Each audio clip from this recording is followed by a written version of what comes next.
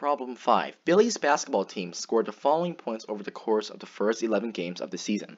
If his team scores 40 in the 12th game, which of the following statistics will show an increase? Well, let's first understand what these mean. Range. Range stands for the largest number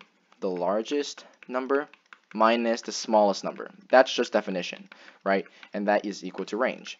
What is the median? The median is the middle number, so mid number. The mean, right? Mean is equal to the sum of all the numbers divided by the number of numbers, and that gives the mean.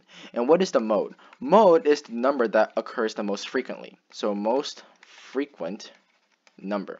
I'll abbreviate with this symbol. We know that the mid-range. Well, mid-range, let's just first isolate. I actually don't even know what this is, but it's irrelevant because let's first consider the following choices. Which of the statistics will show an increase? So that means regardless, or actually we know it, right? It's 40. We know that the 12th game is 40, so it's not regardless. So we have 40 right here. What happens to the range? Well, what is the largest number? Well, the largest number obviously isn't 40, right? So that means when we add 40, the largest number doesn't change. Now, what about the smallest? Does the smallest number change? Well, it does, right? Because obviously when we see here that the largest term is obviously 40. Smallest term is 42. Right? And that's actually already listed for you.